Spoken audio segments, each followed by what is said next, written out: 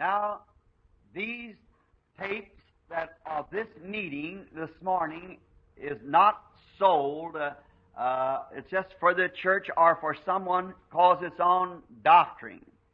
And in the meetings out there, it causes confusion because hardly two of us see perfectly eye to eye, but we ought to be heart to heart anyhow. But we in the tabernacle here, these tapes are, you notice it's for just friends and so forth. Now, let us bow our heads just a moment for prayer. How many would like to be remembered while you have your heads bowed? Just for raised up hands saying, Lord, I'm needy today and I need Thy grace, whatever it is for. Our Heavenly Father, we now approach Thy throne of mercy because we have been asked to do this, and it was told us by Thy Son and our Savior that if we should ask you anything in His name, it would be granted. Therefore, Lord, knowing that we are living in the shadows of His coming, and now standing in the shadows of His mercy, then we would ask, Lord, that you would choose by the Holy Spirit those things that we should ask for. And we feel this morning that it would not be contrary to Thy Word or to Thy great righteousness and Thy mercy and grace, that if we should ask that we would have a special visitation today from the Holy Spirit, that He might come into our midst and would discern the thoughts of our hearts, reveal to us our weak places, and heal our sicknesses, and bind up the broken hearts, and save the lost, and make ready a people for His coming. Lord, hear this prayer. Now, we are going to read Thy Word, and we pray, Lord, that in our Sunday school lesson this morning that you will bring forth the context of the reading. Amen. And will reveal it to our hearts, because we come here for one purpose. That purpose alone is to know you better. We who are Christians by faith want to know you better. Those who have not yet become Christians are wanting to know you as their Savior. Those that are sick wants to know you as their healer. And we pray that there will not be one leave this building empty, but that every request may be fulfilled to the letter, and every desire met, and every person be happy and go from the building saying like those coming from Emmaus, did not our hearts burn within us as He talked to us along the way? For we ask this in Jesus' name. Amen.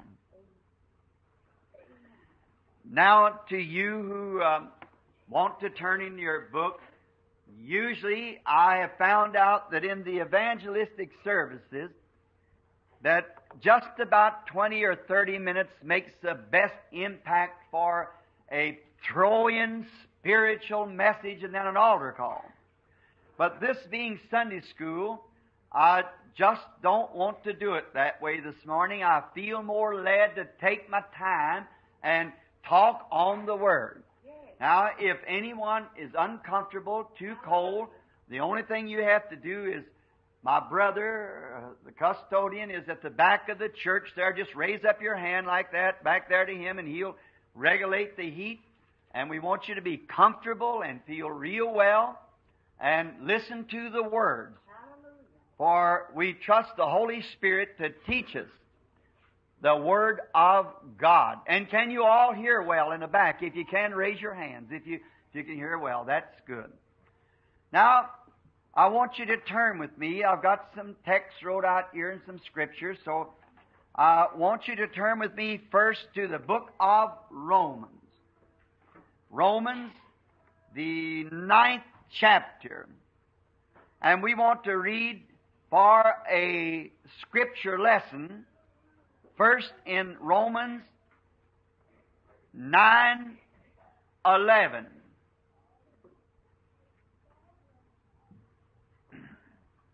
For the children being not yet born, neither having done any good or evil, that the purpose of God according to election might stand, not of works, but of him that calleth, it was said unto her, the elder shall serve the younger. As it is written, Jacob have I loved, and Esau have I hated. May God add His blessings to this Scripture reading. And now for a text to back up my lesson, I want to take this for a text. Hearing, recognizing, acting on the Word of God. May I repeat that again. Hearing and recognizing and then acting on the Word of God. Now we are fully acquainted, we people who search the Scriptures day and night, and read our papers and hear the news commentators, that this world is now standing in the grip of two great spiritual forces. And they are both religious forces. And I believe that these great forces are soon coming to a head. And both of these great forces was represented in these two sons of Isaac. How that God, in His infinite wisdom, has foreshadowed all things to us, that we might, by these things, know a certain what lays before us. Made it so plain that God and His Word and the nature and His universe is so perfectly arranged together that even the sinner can see something's fixing to take place. God has so arranged it. No one is without excuse. Now, we see in these two sons that when before they were even born, they were at war with one another. Even though their virgin mother, for she was a virgin, the beautiful Rebekah that married the righteous seed of God's promise, Isaac, that they were two consecrated, Spirit-filled believers on God, foreordained to the very marriage that they united together by. God foreknew it. And how could such a thing come through that one mother by one father, one a very evil person and another very good person? And how that the good person looked to be the evil and the evil looked to be the good. Now that is always, has been, always will be God's program. God cannot change His program because He makes His program perfect because it's part of Him. In the Garden of Eden, sin was so beautiful until it attracted Eve from righteousness to sin. And in the same garden where there was a tree of life, there was also a tree of death. We would know it today as the law of contrast, that where there is good, there is evil. Where there is right, there is wrong. And we will never, no matter what our environment may be, ever be able to shake ourselves from the presence of either. Because Paul said, when I would do good, then evil is present. The sinner will never be able to shake away from the Christian from the sinner. There will be a witness there of right and a testimony of wrong. Always, and you make your choice. You have to take one side or the other. But in these two sons, it is strange to know that before they were born, both the same seed from Isaac, which was the promise. Now our lesson's a little lengthy, and I want to get enough background so you can see exactly what I'm speaking about. And the first son, Esau, that was born, we find out that not only were they fussing and fighting in the womb of their mother, but they came from her fighting. Esau coming forth and Jacob holding on to his heel. And they are still fighting. And how it could come from that perfect, pure, elected, holy, consecrated father or mother. So to base it, that God calls by election, it must be, no matter how good your father and mother was, how nice they was, how much Christians your father and mother was, it still lays to you as an individual. You're standing before God.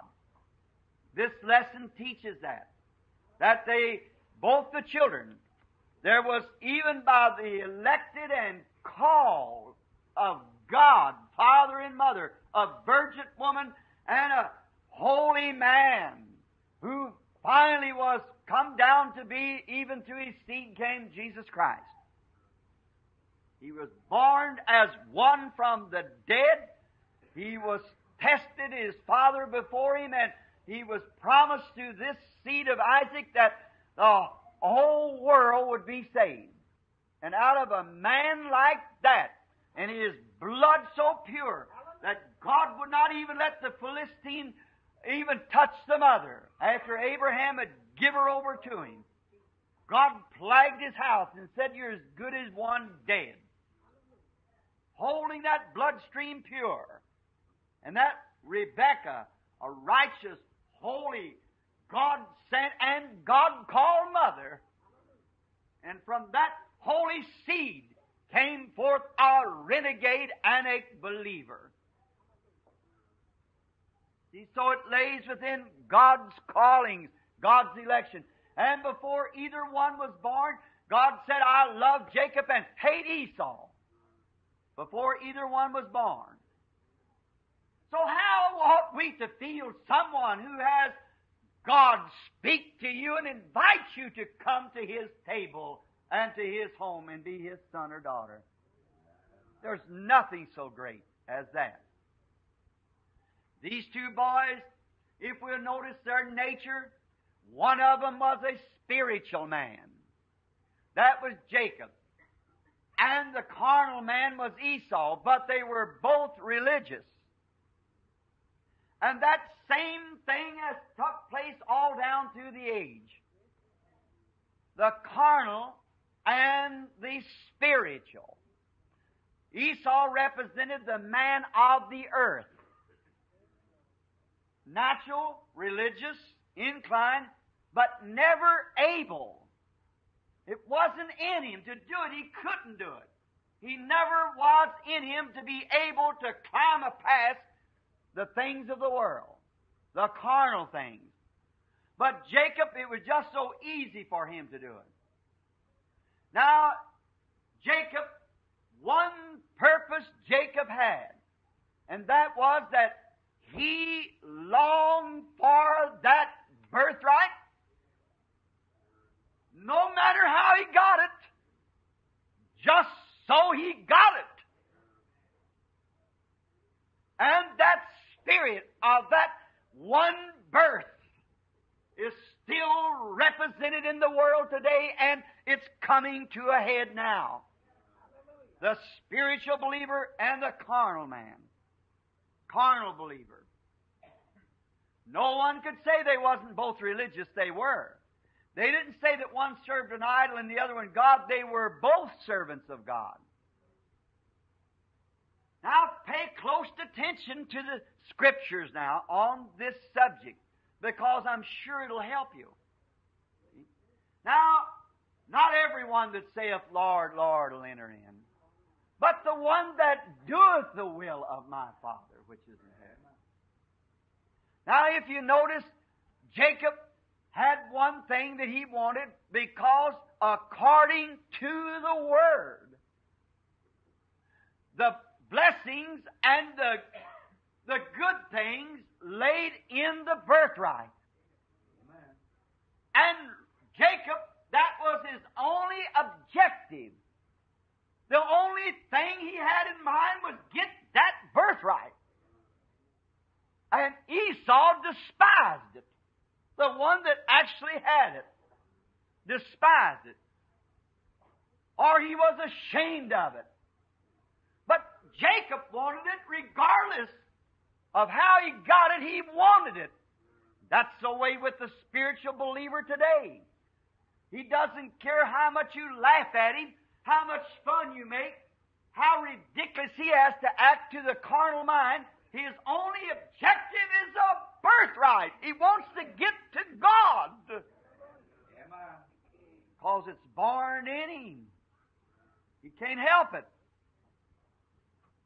Jacob means supplanter or deceiver, but after finding and coming into possession of the birthright, he was changed.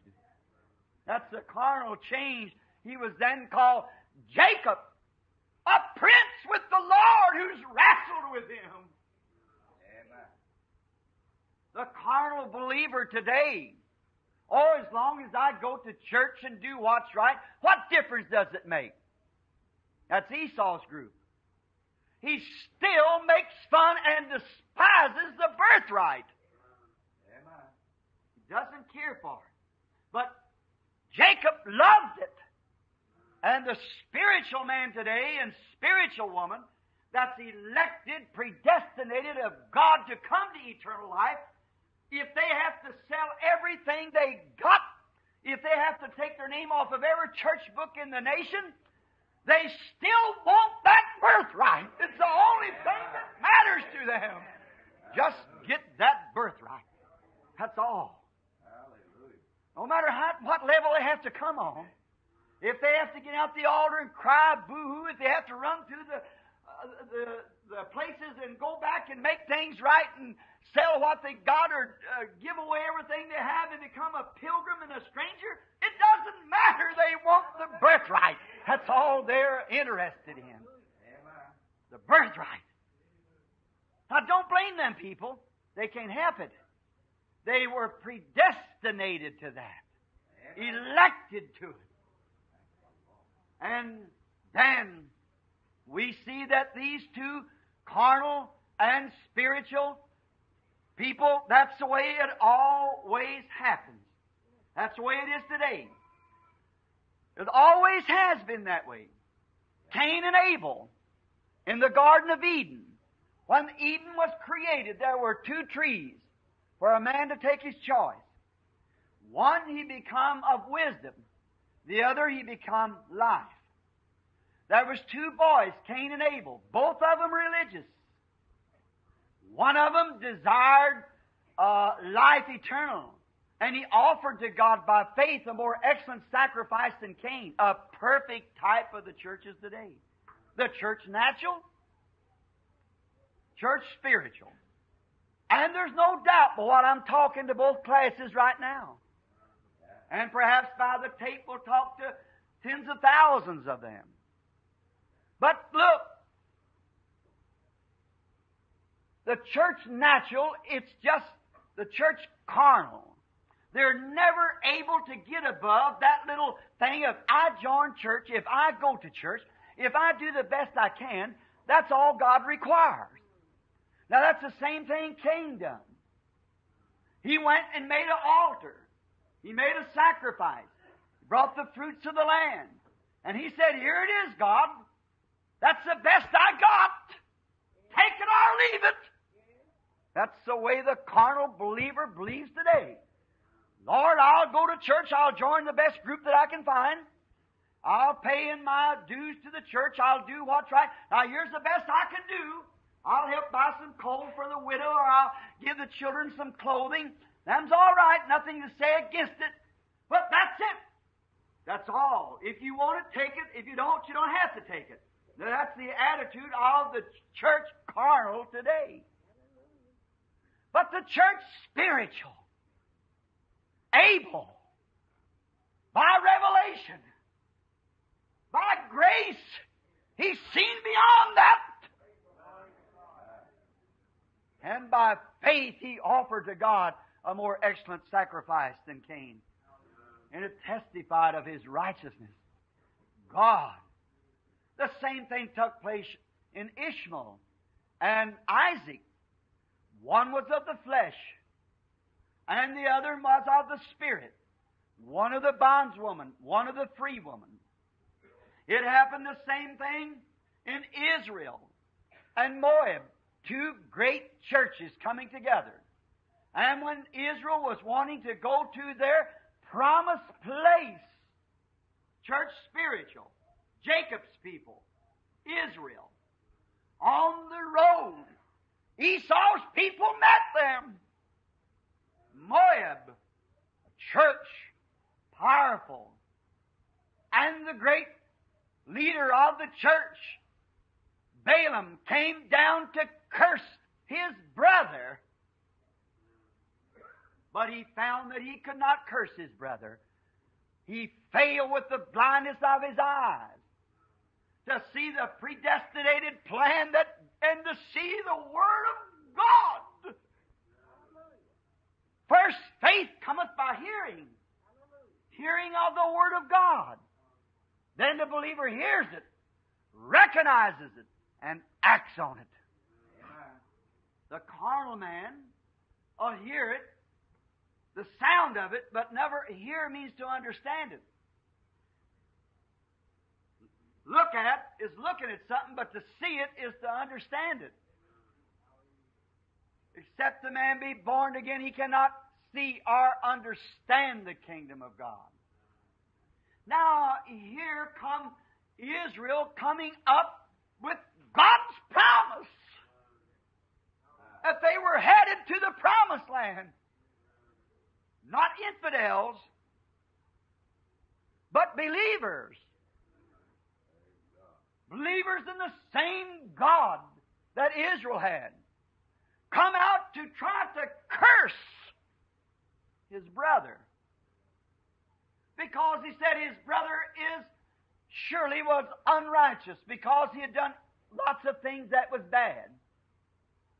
But you see, he failed to see the election. Amen. Same thing with Esau and Jacob. Esau seemed like a better man. He settled down and done charitable things. He took care of his old blind daddy, got him venison and taken care of him, and was a good boy. There's many things that carnal believers do in the line of religion, helping societies and paying off hospital bills for people and religious things, but that's not what I'm talking about. Moab was good, a great nation, a brother to him. And Jacob had done everything. He had been a renegade, but yet he had one thing to achieve, that was to obtain that promise, that birthright. Here come Israel Jacob's children with the same objective. Amen. Now, who's going to be right? Balaam built 7 altars. In Israel, there were 7 altars. Balaam offered 7 sacrifices of clean beasts. Israel offered 7 sacrifices of clean beasts. There, as far if they take it ritually, Moab was just as religious as Israel was. Esau just as religious as Jacob was. And Cain just as religious as Abel was. But the election is what holds. Amen. How blind did Esau's children, spiritually speaking, the Moabites, looked down upon Israel and said, look at them. They're not a denomination. They're a bunch of renegades. They live in tents and we're a great nation. They've done evil. And they have no organization among them. They're just wiggling around following a prophet.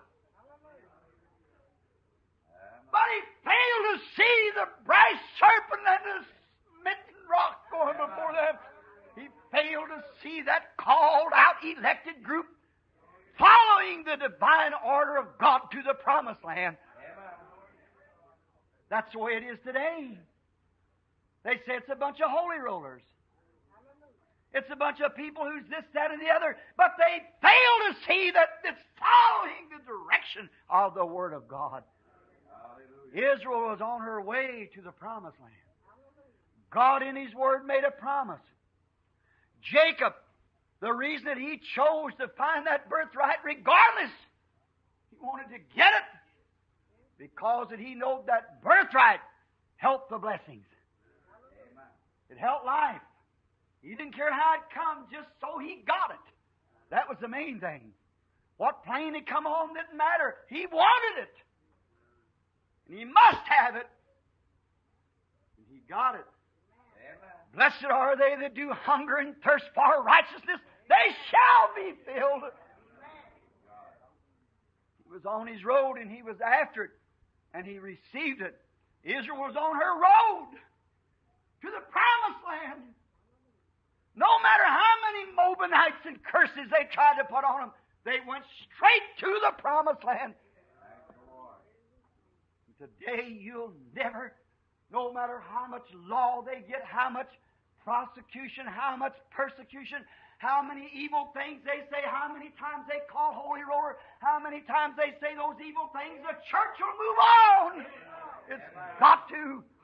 It's staying in the Word of God. One time 2 kings came together. One of them was Ahab, a bad one. The other was Jehoshaphat. Church spiritual. Church carnal. Ahab was a borderline believer. He had prophets. They wasn't infidels. They wasn't idlers. They were Israelite prophets. But they were all taught and fed and clothed by Ahab the king. It become like a place where they had all the political backing up. Jehoshaphat coming down, made an alliance, which is wrong. He should never hook up with unbelievers. We should never, by no means, ever put our names on books in churches that does not believe the full gospel. Never. You'll get in trouble. And they got in trouble. And this righteous man said, should not we consult the Lord first and find out whether we should go to Ramoth Gilead? Now look how perfect the setup looks. We own Ramoth Gilead. It's our property. And the Syrians has took it from the living God. Shall we not go up and possess this land? And he made the speech so pretty and so legal and so righteous unto Jehoshaphat fell for it. Today, man can stand in the pulpit with such intellectual and speech-making and education until they can explain the power of the Holy Spirit away from the Bible. They can explain divine healing away They can explain speaking in tongues and interpretations. They can explain the baptism of the Holy Ghost to another day. But a man that's elected of God, of man, my sheep know my voice. You got that election of God upon you, it'll never stumble you. Hallelujah. Jehoshaphat said, the righteous king said, isn't there a prophet that we could consult the Lord? Ahab was going on without it. That's the way the church carnal's doing today. Oh, they got seminaries full of preachers. Great men, great professors, intellectual, smart, witty. Oh, my.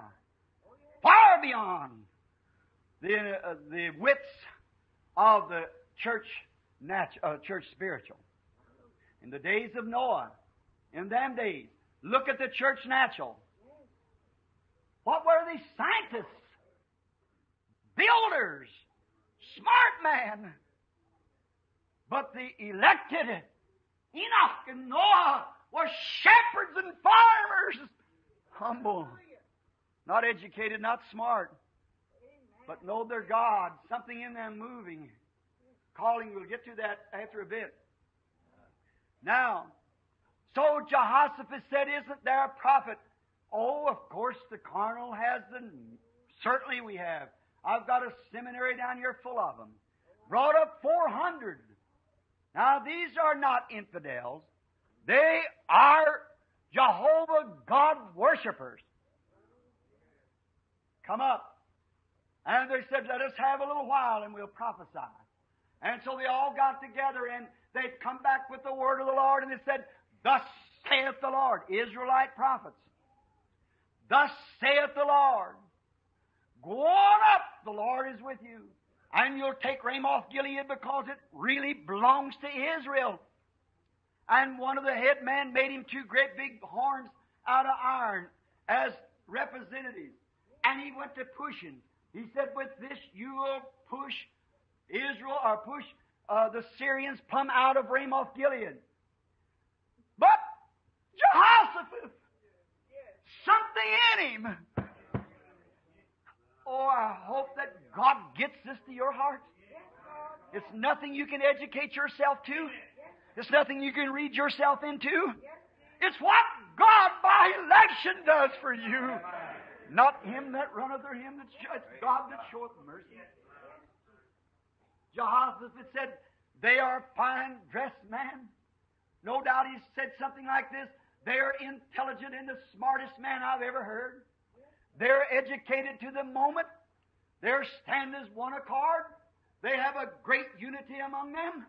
And they are smart and they have a lot of truth to them. All error has truth. The biggest lie was ever told had 95% truth in it. The lie that Satan told Eve. Oh, it's a lot of truth in what they're saying. But isn't there one more? Well, what do you think that man said? When we've got 400 here of the smartest, the best. They're not out here in the wilderness running around half naked and sheepskin wrapped around them or something. They're a man that I have fed, I've educated. They're not men that don't know their ABCs. They're scholars. They know the things. They stay day and night reading the scrolls and prophecies. They know what's right. I have them ready, and they're standing here with one accord. 400 of them saying, go on up, the Lord's with you. But if I could read Jehoshaphat's mind a few minutes, there's just something that doesn't register, he'd say. There's just something that doesn't seem right. Isn't there just one more somewhere? Oh, he said, yes, there is one more, but he doesn't belong to the organization. He is a different sort of a fellow. He's just a renegade. He's like Jacob. But we might ask him, they say he's a prophet, but I doubt it, because he's always cursing me, saying this, that, or the other, or he never prophesies good about me. How could he? Okay. So they said, let's go get him. He's the son of Imlan. So They went and got him, and somebody met him on the road and said, now you say the same thing they say. You must agree with the association. If you don't, woe unto you. He said, I'll say just what God puts in my mouth to say and nothing else. Amen.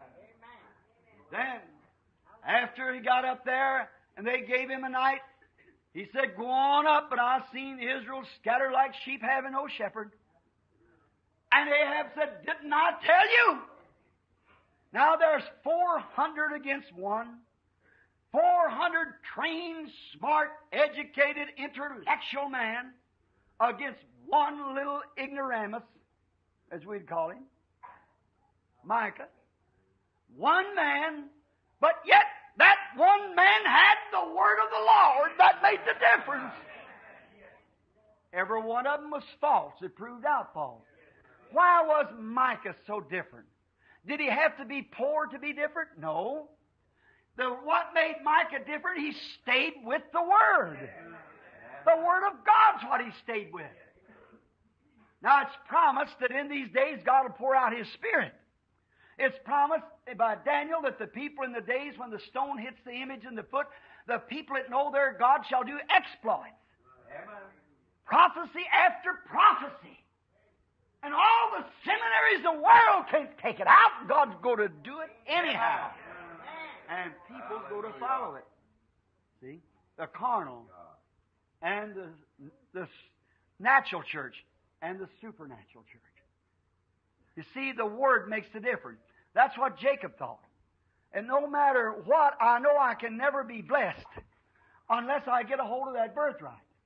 That birthright is what I'm going to have to get a hold of. But Esau hated it. And his children does the same thing yet to this day. They hate it. It's always been. Whenever there is a revival, it always produces twins. That's a rude remark, but it's true. When there was a birth from Isaac and Rebekah, it produced twins. When the world was created, it produced twins, two trees. And when Cain and Abel were born, it produced two. When Ishmael and Isaac was born, it produced two. And when Esau and Jacob was born, it produced two. One of them natural. One of them of the earth. The other supernatural. One looked at the natural, intellectual. The other walked by the Spirit. It's always been that way. When the Lutheran Church came forth, let's take Pentecost first. Look at the Pentecostal birth. It brought forth a great, powerful revival that swept the known world. Pentecost. It wasn't long after Pentecost, even Paul said, that there would be men rise up among them with perverse things and would turn the people away from God. And that's just exactly what they done. It produces two. When the Lutheran Church was born, Martin Luther brought forth a spiritual revival. Wasn't very long, till here come Esau right behind him and organized it down, and it produced two. Then after that come the Methodists, John Wesley, a spiritual revival, and after that come the organization, organized it down, it had produced two. And after that come Pentecost, a revival, and now they've organized it, and now they settle down to organization, and it produces two. But that spiritual seed of the living God, though it has to be a sojourner, though it has to be a rambler, it always causes separation. Esau didn't last very long with Jacob. As soon as Jacob obtained the birthright, praise God, Hallelujah. it called for separation. And when a man, I don't care what church you belong to, if it's carnal, and your associates that you run with, the people you play cards with in your literature societies and so forth, when you obtain the birthright, that's something that's down in your heart that's hungered for God, When you receive that, it calls for separation. Come out from among them and be separate, says God. Separation. The church settles down. See, it cannot go on.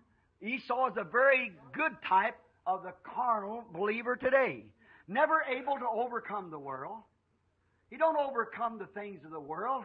They still like their carousing, their dancing, their manicure, makeups, and the women on their faces, and cutting their hair, and wearing little old short clothes, and man likes to go out to the pool rooms and smoke cigarettes and tell little dirty jokes, and still belong to the church. They're never able to overcome those things. Neither could Esau. But yet to be religious, he had to settle down to an intellectual conception. That's the same thing the church does today. We'll become an organization. We'll put ourselves together. We'll make a clan or a clique or something like that. That's the way the church moves today, the spiritual and the carnal. Still the same. It hasn't changed and never will change. God's holiness, God being God, projects that Himself.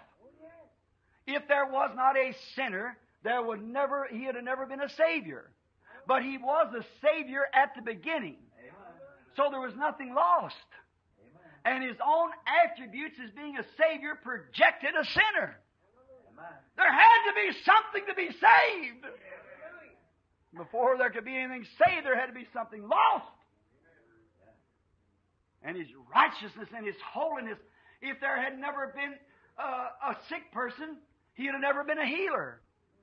But from the beginning and of the beginnings, He was before the beginning. He was a healer. So there was nothing sick.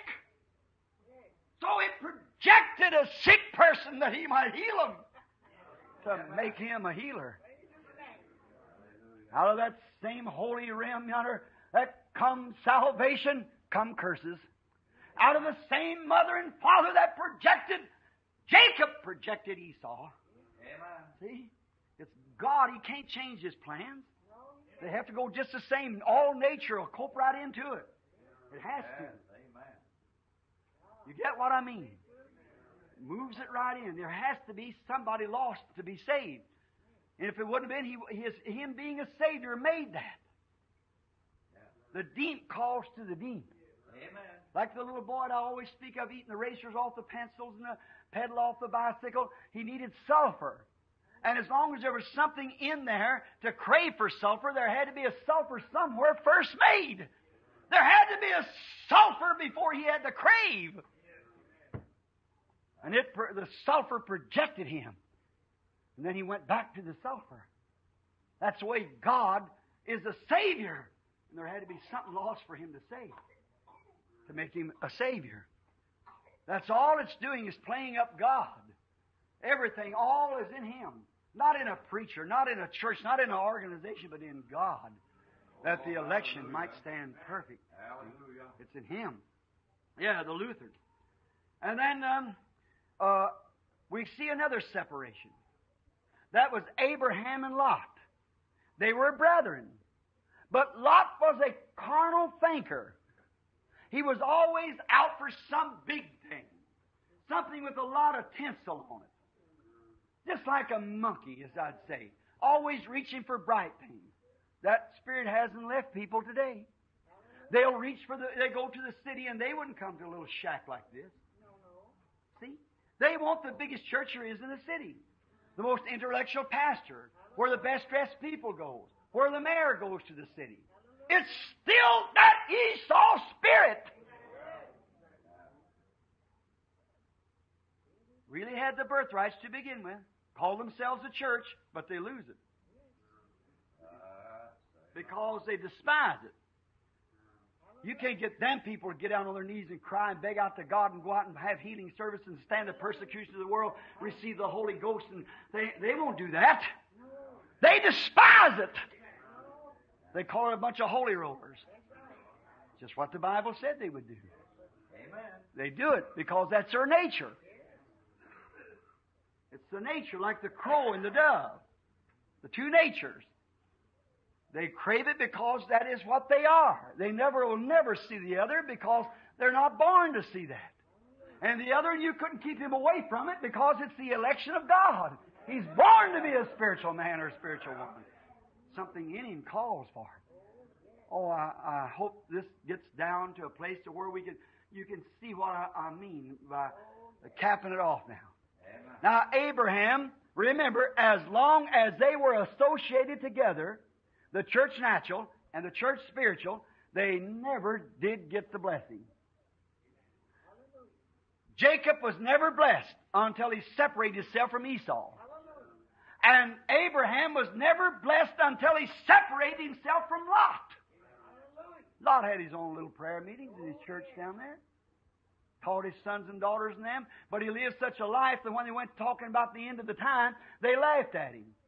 Same thing today. You talk about divine healing and the power of God and so forth, they laugh at it. It's the same spirit. That's the two great spirits. Religiously, it's got the world in grip. The believer and the unbeliever. The believer and the make-believer. The one impersonating the other one.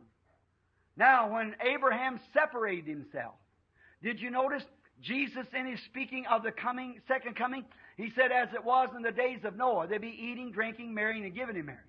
But when he spoke of the days of Lot, he never said nothing about it.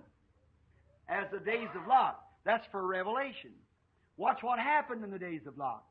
There was Lot down there in Sodom, well settled down intellectually, become the one of the big man of the city, the judge, sat in the gates and judged the people. His wife belonged to all the societies there was of the city, and his daughters and all of them married amongst a celebrity, intellectual, highly educated, smart, witty.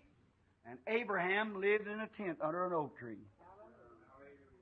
But one day they both got a visitation. And there was an intellectual preacher went out and preached and called them out. Look at the message. Come out, he said to Lot. And he'd have never been called out if it hadn't been for the mercy of Abraham. Said, can I find 50 men, will you spare it? Can I find 30 men? If I find 10? That's as far as he'd go, and he couldn't even find 10 among them.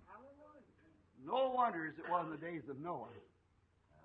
Remember, Noah wasn't the type of the church. Enoch was. They didn't go through the tribulation, but was translated before the tribulation set in. Enoch went home. He didn't go through the tribulation. Noah carried through. Now, watch closely now. As we move up into this, watch what kind of a sign that Abraham's and his family got. They got the supernatural. Abraham, how do you know he was Abraham? Where is your wife Sarah? How do you know he was married or had a wife Sarah? She's in the tent. Now a man sitting there eating meat, drinking milk, and eating cornbread. Where is your wife Sarah? How did he know that thing? How did he know it? Think of it. You spiritual people, let this get into you. How did he know that? When he acted like a stranger, dust on his clothes. And when Abraham said, she's in the tent behind you. And he said, I'm going to I, personal pronoun, I, this man. God making himself known in flesh. God, Abraham called him Elohim. I'm going to visit you. I'm going to keep my promise.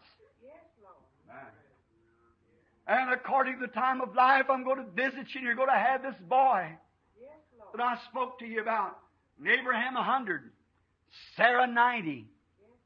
And Sarah way back in the tent, four of the little tents, the main tent, sitting in the back, behind the flaps. She's listening, she heard it. And down in her heart she smiled.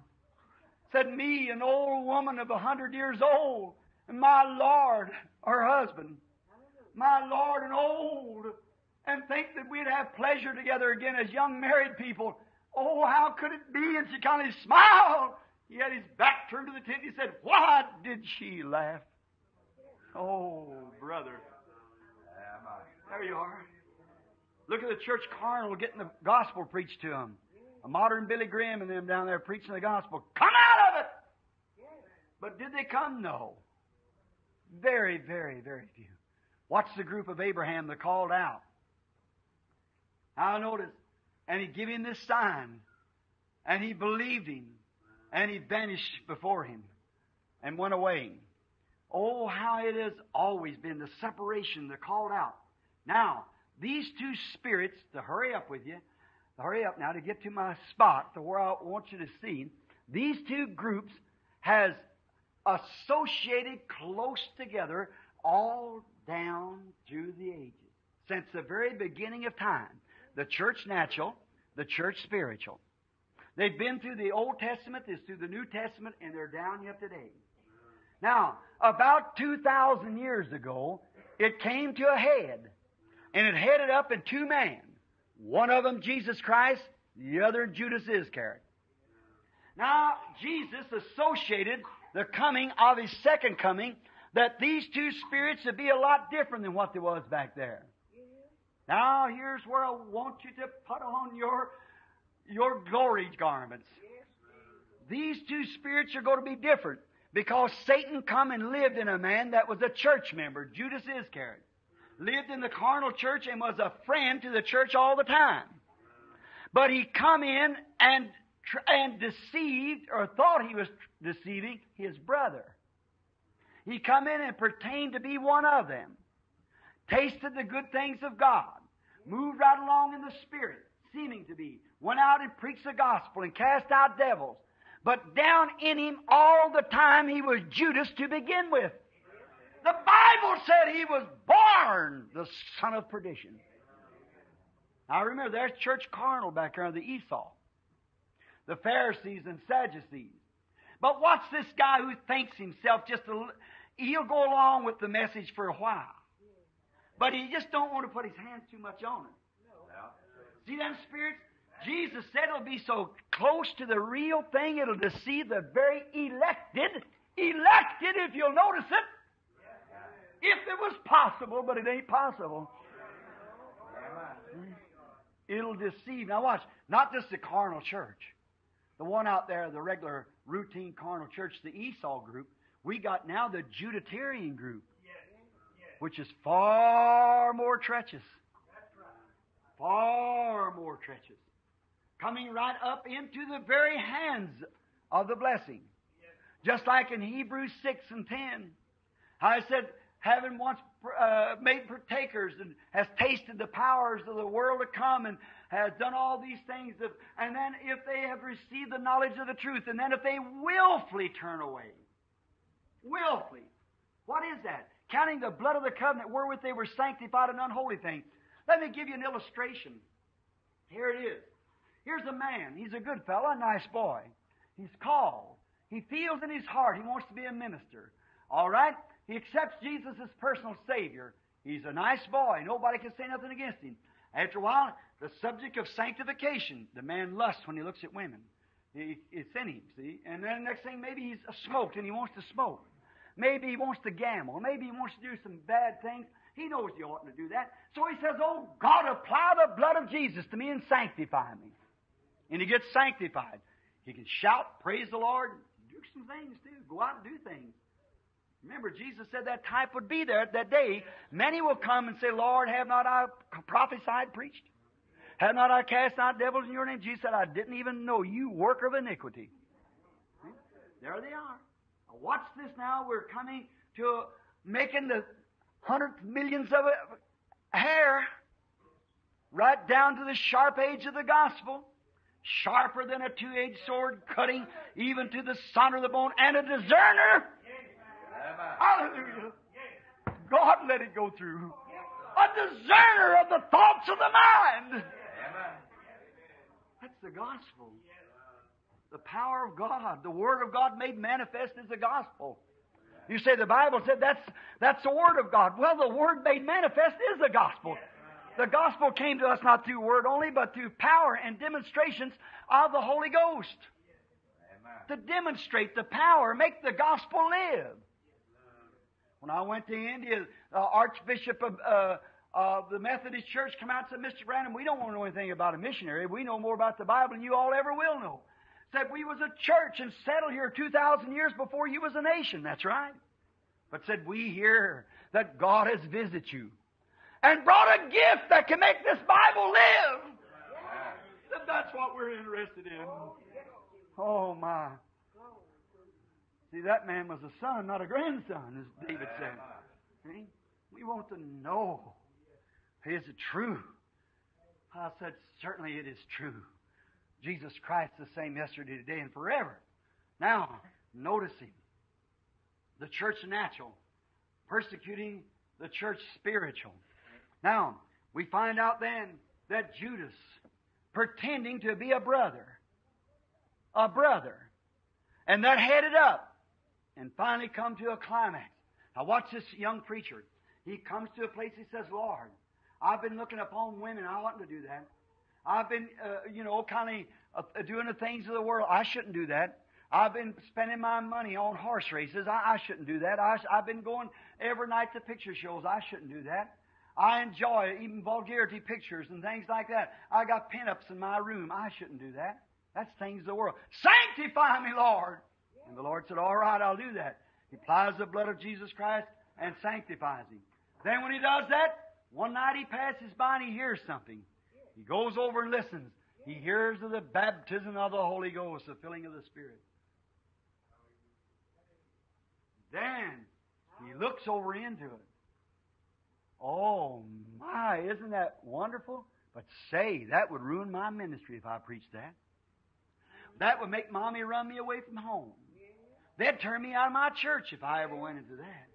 Oh, I better leave away from that. But let me look through it. That's the truth. The Bible, well, like a certain famous minister, worldwide known, was found recently by a man that was with me in Puerto Rico, on his knees speaking in tongues in London, England. A powerful man. One of the greatest evangelists in the world today.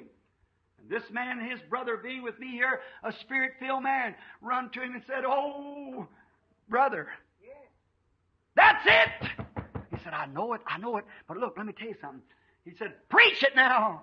Preach it. This is the hour. With your influence, you can shake the world. He said, no, I can't preach it. See, the church would turn me down. I couldn't preach that. I couldn't do it. Oh, brother. Have once been sanctified and has come up to receive the knowledge of the truth. Look into it. See this right. And turn away, seeing that they crucified to themselves the Son of God and put him to an open shame, ashamed of the gospel. Paul said, I'm not ashamed of the gospel of Jesus Christ, for it is the power of God unto salvation. It's the power of God working among His church. But they said, I couldn't do that. This man said, they'd make me Pentecostal. They'd make me, he said, my reputation would be ruined. Oh, brother, I ain't got no reputation. I'm thinking about His reputation. That's the one. But see how close they can come to it, and count the blood of the covenant wherewith He was sanctified with. A thing that sanctified Him and took Him out of the world and tried to put Him over in here, and then He looks upon it and has a knowledge of it to turn away from it. There remaineth no more sacrifice for sin, said the Bible, but a fearful looking for the judgment and a fiery indignation which shall devour the adversary. For vengeance is mine, saith the Lord. He that despised Moses' law died without mercy. Under 2 or 3 witnesses, how much more punishment and sore punishment, though worthy a minister who has trod the blood of Jesus Christ under his feet after receiving the knowledge of the truth and counted it an unholy thing. See where we're at? Jesus said, be careful. See how Judas was? He was right with them. He was the Esau made greater for this age. He was the deceiver, the impersonator, made greater for this age. Here he come right up to, again, a brother of Jesus. A pretended brother. But in his heart, he was with the old carnal church all the time because that's where he sold Jesus to. He sold Jesus his birthrights. Just as much as Esau did for a mess of pottage. He sold his birthrights for 30 pieces of silver. Many a man and woman today has sold out their spiritual birthright for some popularity, some little thing of the world you never overcome. Some little women are wearing a makeup and bobbing of hair, wearing short clothes. Man, for little dirty jokes and smoking cigarettes. Something of the world. If you love the world, the things of the world, the love of God's not in you, said the Bible. I don't want to hurt you, but we're up to the end. We're coming up now. We're coming up the ladder quickly now. See how it is? They do it. They're predestinated. They might impersonate and be just as sweet and humble, just as close like Christians, so close that would deceive the very elect. But by their fruits you shall know them. A woman with shorts on never looked like a Christian to me. The Bible said it's a sinful and a shameful thing for a woman to cut her hair. Only one woman in the Bible ever painted her face is Jezebel. How about man? You man is supposed to be Christian man, and let your wives do that. When God will hold you responsible for it. Not man. Carnal. Oh, I'll go out then and join this church. Think about it. That's just exactly what the Scripture said they would do. And that's just exactly what they done. And that's what they will do. Compromise. Someone said, Billy, if you don't stop that, you'll run everybody away. There's one thing that won't go, the Holy Spirit, because it's His Word. And the real predestinated believer won't go away. Because it's food to his soul. He loves it. Nothing can keep him away from it. He'll do anything like Jacob. But he wants that birthright. He'll stand there. I don't care if it costs every friend he's got. If it costs his job, if it costs his church membership, if it costs everything, he'll still hold to it. Because he can't help it. There's something in him. Moving him. The dean, calling to the dean. Oh. Praise the Lord. There you are. Thank you, Jesus. Something in him. Look, anything you want to find in the Bible, pick it up here, go back to Genesis to see where it hatched out of. See where it come to all the spirits and moves today. Go back to Genesis. That's what we've done. To prove to you these things that you're seeing, friends. Don't forget that. Don't let it go over top of your head. Let it soak into you. That's the things of God. It come to a head. And Jesus predicted it would come to a head again in the last days. And it would be by this, the seal of God and the mark of the beast. Two spiritual powers working together. Now, anyone knows that the seal of God is the birthright. The baptism of the Holy Ghost. Ephesians 4:30 says, grieve not the Holy Spirit of God, whereby you are sealed to the day of your redemption. When they were born again, they were filled with the Holy Spirit. The Holy Spirit is the new birth. We know that. You're begotten of the Spirit. I'll admit that. But until you're born, there's a baby's begotten in its mother's womb. It's got one kind of life. That's a life that's the little cells in its body's twisting and kicking and jumping like that. But when it's born, it has a like that. And then he squeals out. It becomes a living soul. And a baby can go to church and say, well, I believe in church. I'll go, I'll do this, and I want to do right, I want to do right. But what it needs is a gospel spank to wake it up. To squeal the eternal life. And the Holy Spirit screams in it like it never screamed before. And it's a new creature. It's born of the Spirit. Then begins to grow, move, and have its being in God. See, just as a baby, natural baby, has its being in the world. Then if this earthly tabernacle be dissolved, we have one waiting. See, just as sure as the natural body was coming forth, there's a spiritual body to receive it when it dropped from its mother. And when it drops from the mother earth, which is it's in the womb of it now, groaning, crying. Oh, God, groaning, laboring, getting old, and sickness and everything besetting it, and a spirit on the inside of it looking for a land beyond the river. It's groaning, twisting, jumping. Yes, sir, because there's a life in there that lives forever. It's in a body that's got to die. And sometime this is a mother dropped the natural baby in the spiritual body, got it. The earth will drop in the body of the natural will drop, and the physical body or the celestial body will grab it yonder. If this earthly tabernacle be dissolved, we have one waiting. That's the reason you forget the things of the world. They're dead to you. There's the Spirit. Now watch it as we move on now. The two spirits. The Holy Ghost is the new birth. We know that. It's being born again of the Spirit of God. That's how you're born, by the Spirit. Born by the Spirit. That's the new birth. All right. You're begotten of the Spirit. Then when you're born of the Spirit, you're filled with the Holy Ghost. All right. Then, when these two are in the earth, the natural and the spiritual, sometimes I've seen this now. In closing, I want to come to a close now by saying this for a few minutes. In the natural or in the spiritual, either one. Now, I hope that everyone catches this now. Be just as quiet and reverent as you can. Now, have you ever seen this?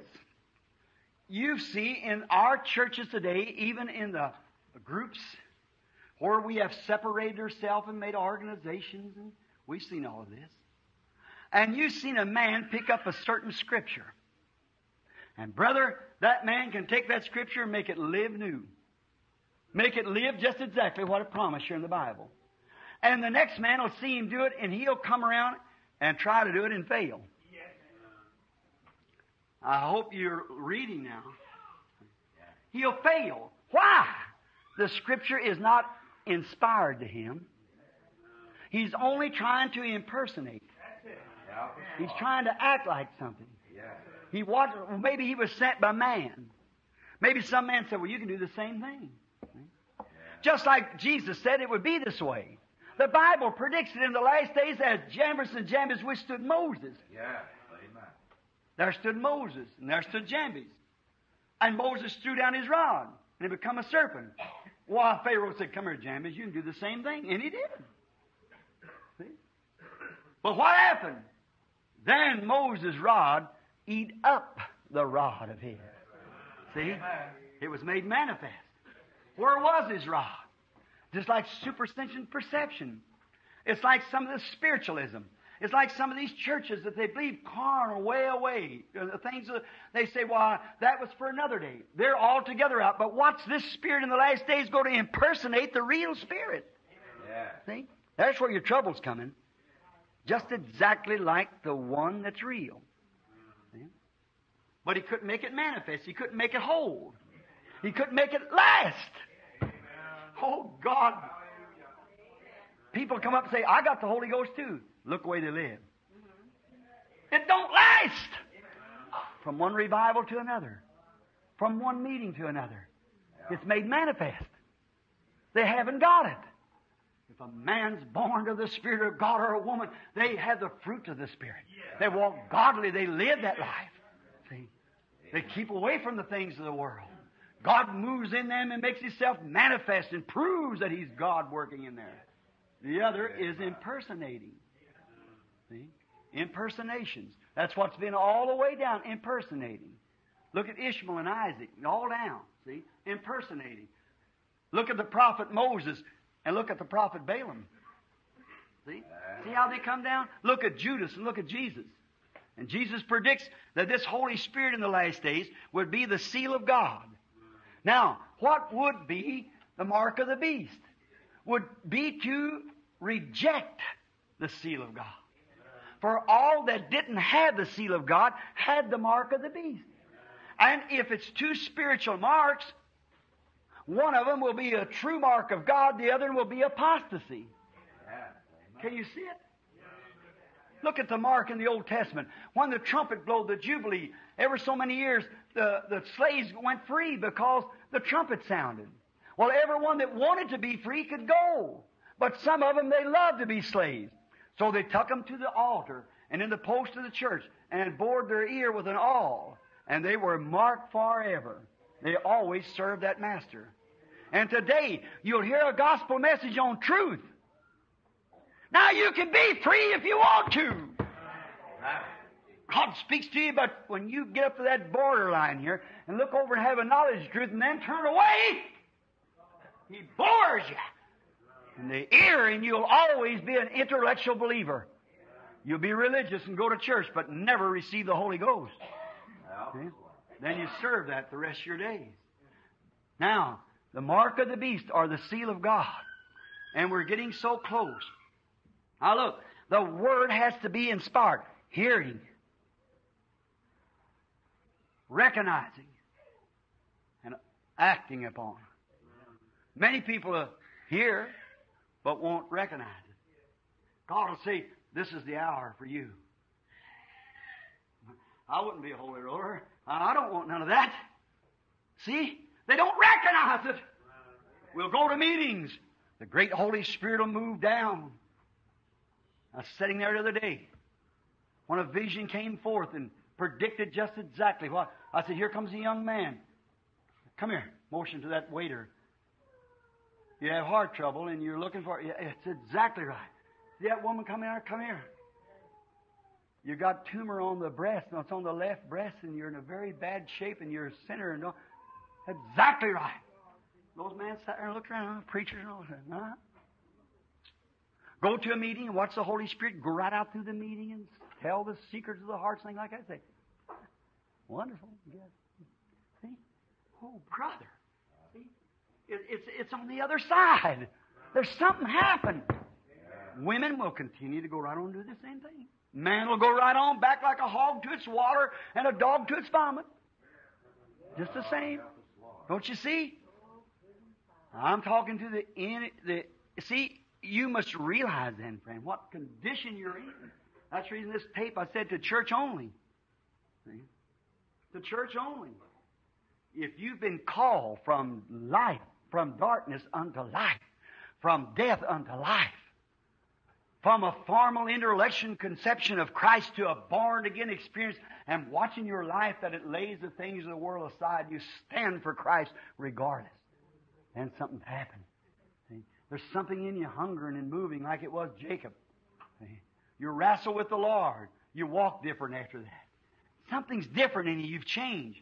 Now, it has, before it can be done, it has to be inspired to you. I don't care. I could stand here and preach till I got, what hair I got left fell out. Till my shoulders stooped down and I was 90 years old, and you listen every day until God quickens that to you. Amen. You're still in the same shape. 2 days I've been studying and praying on this. I said, Lord, should I say that to the church? Someone said, say it. The hour's at hand. Say it. I feel he'll be pulling me away pretty soon. So I want you to know it. No man can come to me, said Jesus, except my Father draws him first. Oh, I know you say you have God and Abraham to your father, but I'll tell you this, your father the devil, said Jesus. Religious man, priest and great man. You are the devil, your father. See? Notice the fruits of the Spirit. Now, see, it has to be quickened to you. I couldn't imagine Noah saying, you know what? It just must be, it might rain someday, so I'll just go out and build me an ark. If it rains, well, I'll get in the ark and move right away. And nothing will bother me because I'm going to get in the ark and move away. Could you imagine? No, that wasn't it. If that had been it, oh, may the elected hear it now. If that would have been it, the first scoffer come by, as the Bible said there was, scoffed at him, he'd have laid his hammer down and walked away. Like man does today. It starts out with Jesus. And when they look over and see the truth, they back away from it. They can't stand it. Like that noted evangelist said, it'll tear up my ministry. I don't care for a ministry that the Holy Ghost would tear up. It ought to be tore up. Now, but see, it's pride. So much man, so much person. Oh, notice in this now, Noah was out in the field, and he heard, and he recognized, and he acted. No matter how many scoffers come, he built right away. Noah, you're a holy roller. Don't bother me a bit. Building away. He had heard, he had recognized it to be God. Judge it by the Scriptures. And it was so. He built right away on the ark, regardless. Could you imagine? Could you ever imagine this? That Moses on his way to Egypt got out one day and said to Zephyr, his wife, Zephyr, you know what? I've polished up some on my grammar. I have got a little of my mathematics all straightened up. And some of my geometry and many other things and my education. Since I've been herding sheep back here, I've polished up on some of that. I made a mistake down in Egypt. I think I'll go down and correct it. I think I'll go down. No. The first wave come against him, he'd have fell right there. What did he do? He forgot all he ever known about geometry and about his intellectual. It was the one got him in trouble. That's what's got the church in trouble today, is too many educated preachers without being born of the Spirit. Men and women like to listen to intellectual speeches instead of preaching the power and the resurrection of Jesus Christ. That's what's got us in trouble today. We don't need any more high schools and education for preachers. We need God-called man that's filled with the Holy Spirit and not some man-made theology of some denomination. God called man. Moses was herding sheep, settled down, and forgot. He knowed his intellectuals had failed. He knowed his education had failed him. He was herding sheep, but he heard. Oh, take off your shoes, Moses. The ground you're standing on is holy. He listened to it. What was it? The voice the angel had spoke was scriptural. He had promised Abraham, his father, I'll visit the people after they have been down here for 400 years, and I'll take them out with a mighty arm. You recognize that that was God's scripture being made manifest. Let me stop a minute. Let this sink in. Can you see what I'm talking about today? God's Word's being made manifest right before you, and you don't realize it. Think now of Sodom and Gomorrah. Think of the promise of Christ for the last days. Moses recognized it. It was scriptural. It was a promise. He heard. He recognized. Something come in him. Brother, he could go do it then. He acted. He could go down and stop every Pharaoh. He could call plagues when he wanted to. He could open a Red Sea because he had heard. He'd recognized. He was acting in God's Spirit. I'll be God to you. You be prophet to me, he said. And if he said, I can't do it, he said, well, then you be God and let Aaron be your prophet. You must go anyhow. He never just said, well, maybe I ought to go down and straighten things up. Could you imagine Elijah on Mount Carmel? Said, you know, this land's awful sinful. Perhaps maybe I ought to go out and tell Ahab he ought to be ashamed of himself. Maybe I ought to go up on the mountain there and sit down and just fast so long till them people get so sick and tired to see me up there starving to death. No, that wasn't it. But he heard. He recognized. And he acted. I have commanded the ravens to feed you. Get up there, Bethesda. When it come time for a showdown between Baal and God, he said, go get your sacrifices. Do anything to them you want to and call upon your God. When they cut themselves and had a lot of flesh and jumped up and down, had a lot of noise, he said, holler a little louder. Maybe he's gone pursuing somewhere. He might be asleep. Oh, brother. Well, you know what? He said, I'm a believer in Jehovah, so I can do this anyhow. Oh, no, don't you impersonate that. No, don't you try to be Elijah till God calls you to be. Yes, sir. I'm a servant of Jehovah. There's 700 of them down there, too. But none of them dared to do it. Then when he cut the bullock and poured the water on, he said, Lord, I've done this at your command. See, anybody else would have tried it. It would have been a total failure. It's got to be inspired to you. The Holy Spirit has to bring it and make it manifest to you. That's what's the matter today. You can't get up the altar and say, well, hallelujah, hallelujah, Lord, I want the Holy Ghost. Hallelujah, hallelujah. No. But brother, sister, when the Holy Ghost has inspired that word to you, you'll get it before you leave your seat. Amen. Something in you burn up. Preacher won't have to tell you do this and do that. The old leaves will just pop off and new leaves will come on. It's inspired to you. You won't get angry with the preacher when he preaches truth from the Bible. You'll love it. Reach for it. It's food to your soul. Even Jesus himself, he said, I do not what I want to do within myself. The Son can do nothing but what he sees the Father doing. The words, he was Emmanuel himself. He was God on earth. Jesus was. He was the flesh that God dwelt in. He was a tent that God lived under. Amen. But in all of that, the virgin-born Son of God, Emmanuel in the fullness of the Spirit, he had the Spirit without measure. Amen. And yet in his own flesh, he said, I do nothing until the Father shows me first. Inspired to him to do it.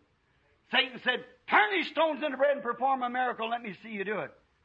He said, it's written, man shall not live by bread alone. Oh, my. But when a crowd was hungry, he picked up 5 biscuits and 2 little fish and fed 5,000. Oh, hallelujah. You see what I mean? Don't try to impersonate. That's what's the matter with Pentecost today. That's what's the matter with the church today. There's too many trying to impersonate they got the Holy Ghost. There's too many trying to impersonate divine healing. There's too many trying to impersonate different things of the Lord. You can't do that.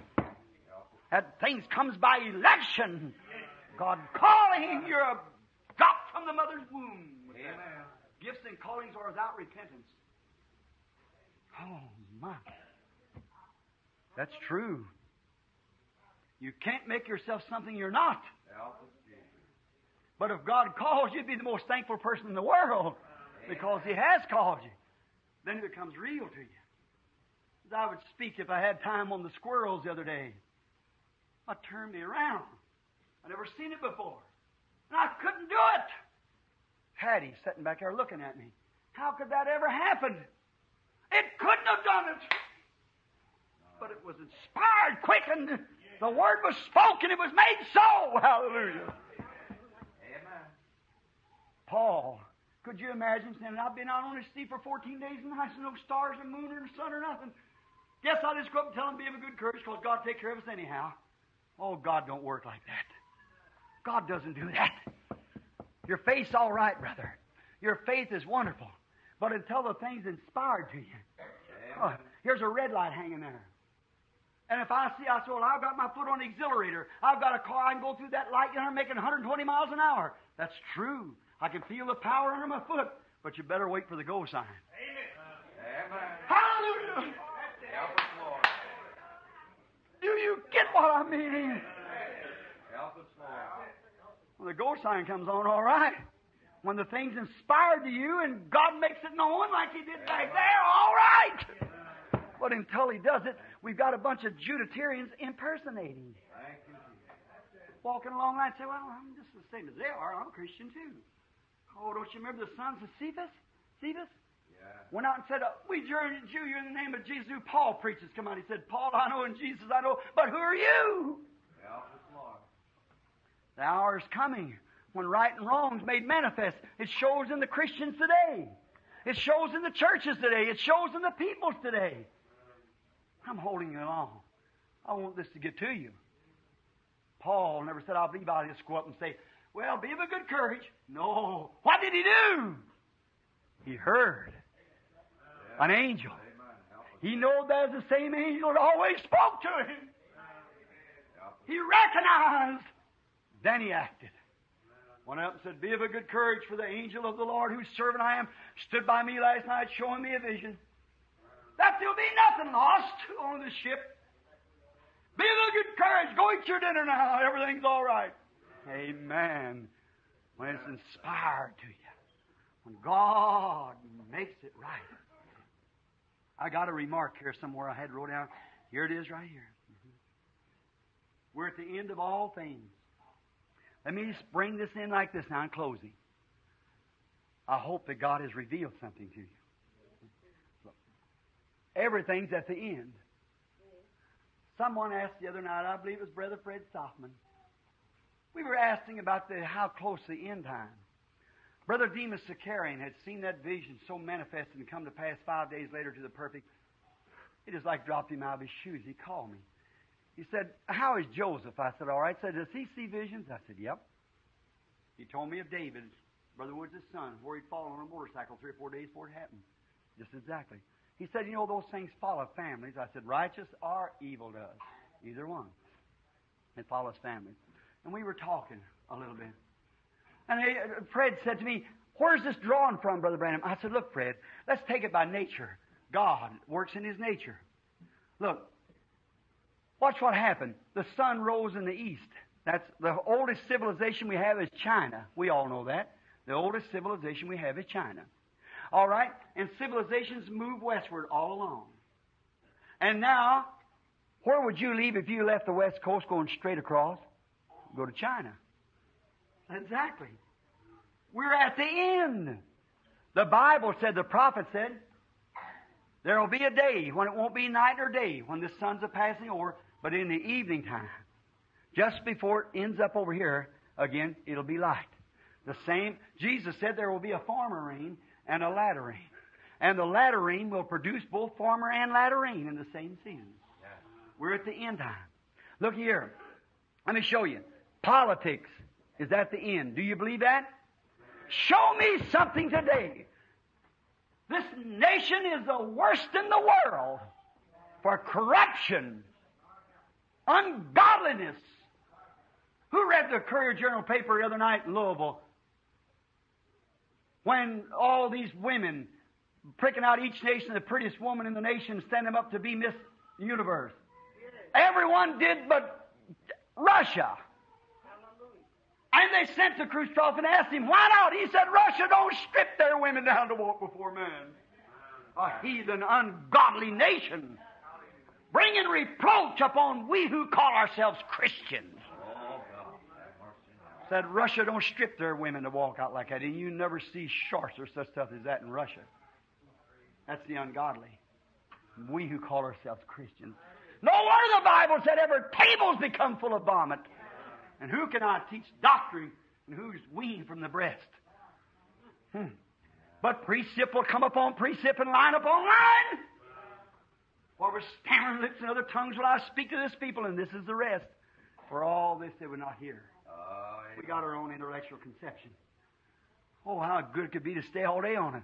Politics! Corrupted! Democrats, Republicans, and all is low down.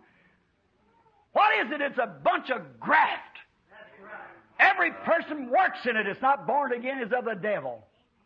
The devil said every kingdom in the world belongs to me, and Jesus never debated with him.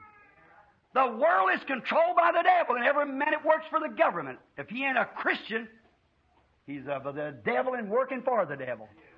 These nations will all fall to Jesus Christ when He comes. There will be a millennium.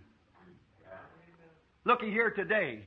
What they're going on now, hollering at me about spending some money out yonder for Christians and wanting to give me 20 years in state prison for spending money to operate a religious move. And whiskey and beer and cigarettes write off tens of millions of dollars a year to corrupt the nation. And me trying to preach righteousness standing in the door of Jesus Christ and send me to the penitentiary for it. And take stuff like that of the evil low down, smart intelligence, and let them write it off for television programs which corrupted the world. Amen. Sent women to the dogs. That's right. One of the greatest curses the nation's ever had. Help us, Lord. And they get by with it. Yes. They send me to penitentiary for preaching the gospel. Taking a few dollars out here to preach the gospel. That people give me to preach the gospel with. I'm not rich and I can't write that out. No. But yet they want to send me to the penitentiary. Hold me 2 years and got a trial coming soon. Yes. Oh, how low down. Yes. How filthy. Yes. God be merciful. Yes. I'll say this one thing. Maybe that's the way God's got before He sends an atomic bomb. Yes. You have to do something wrong, you know. Yes. You have to touch His anointed one time. For this same Scripture, Les said, touch not my elected.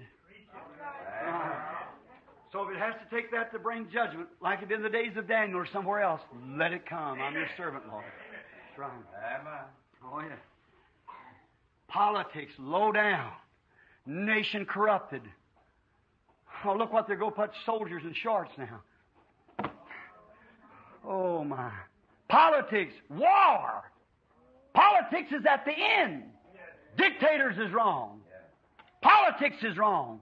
Why didn't they stay with a godly king like God gave him, David? The great Lord of England said when this democracy is formed, said it's all right now, but it'll come the time. He said it'll be nothing. It'll be all sails and no anchor. And he's right. Said politicians stand on soapboxes on every corner with all kind of crooked things that corrupt the government. And the man was right. That's exactly what's going on. One man can go out here and go through here and get drunk and tear up everything he wants to and go down there. He knows everybody, so there's nothing said. Let a poor man or somebody don't know try to do it, and they're sent to the penitentiary. Corruption, low down, filth. 40% of them homosexuals. Think of it. Sodom and Gomorrah again. There's a group supposed to be religious. I wonder what takes place next when the next president comes in. God's give us one good godly man, Dwight Eisenhower. And I hope, watch what the next one comes in, and we might have a rat the next time, sure enough. But there's coming a Pharaoh who doesn't know Joseph. Remember that? I'll get to that just a second. Politics is corrupted. We know that. War is at his end. Oh, they slung rocks one time at one another, beat one in their head with stone axes. Then they shot bows and arrows. Then they got rifles, then machine guns. Then the 88s in Germany, and so big guns with us. Then they throw hand grenades and poison gas. But they got a hydrogen bomb now. War's at the end. Every nation's got them. So what are you going to do now? Even a little nation today, just crook a trigger. That's all you have to do, and she all goes up. War's at the end. Amen. War's at the end. Politics is at the end. Education's at the end. Juvenile delinquency is at the end. Children, there ain't no hopes for children. They're done gone insane. You can't have no education. You can't go down here to school and get a kid with education. He's a twofold child more of hell when he comes out and is when he goes in. Let the teacher say something about it. He'll get killed. They'll form a little club and go out there and shoot the teacher. Take him out and string him up. We lost 2,000 teachers. Oh, wait a minute. I believe 20,000 teachers this last year. I don't blame them. I wouldn't want to do it either. Now they got signs up every time. Give a college education to these kids. They do need it. But the devil's got them. The devil's got them. And it's not only just normal to go out and be mean and take a gate off and hang it up in a tree on Halloween night or do some little meanness like kids used to do or take a farmer's buggy and set it out in the road. Not like that. But they're insane. They do things that's insanity. Shoot you, kill you, murder you, poison you, anything. That's the next generation. Childbearing's at the end. Womanhood. Motherhood. Why, birth control practice everywhere and little dogs just took the place. Morals. There's no moral to it no more. Women dressing evil. Come through television, all kinds of impersonations of evil people of Hollywood. All kinds of stuff. Fashions, all at the end. Education's at the end. Politics at the end. War's at the end. Civilization's at the end. All those things are at the end. My, what can we do then? What is next? We're at the end of all things. Now, the church life is at the end. The normal church, now this may stick just a little bit, but the church carnal, the Esau church, she's come to her end. What's she doing? Heading up in the Federation of Churches. which will finally join with Romanism to fight Catholicism to fight communism. Pope John is calling for all the churches to come back, and they will. And they'll unite themselves together just exactly what thus saith the Lord. You say, wait a minute, Brother Branham, you're getting off the line. If I am, God wrote His Bible off the line. You have to be Michael in this case. Marshall said to me the other night, said, who is the Antichrist, Brother Branham? The Jew's the Antichrist. I said, Mars. And you a Jew? He said, they're the greatest God haters there is. I said, Mars, don't tell me in the Scripture where the Antichrist come out of Jerusalem. The Antichrist come out of Rome, not out of Palestine. He said, well, look on their God haters. Yes, didn't God say He blinded their eyes so we could have a day of seeing? Yeah. But our day will be over soon. He said, oh, Brother Branham, I never thought of that. See, there you are. See, we're at the end. The carnal world, the carnal church is at its end. Watch how it's heading up in the Federation of Churches. The United Brethren went into them. The Pentecostal is into them. All the rest of them organized themselves. See, down them Canaanites, all the way down through those Esau spirits, very religious, and confederated themselves with the world. Not spiritual understanding, not able to overcome, not elected of God to be called out and separated.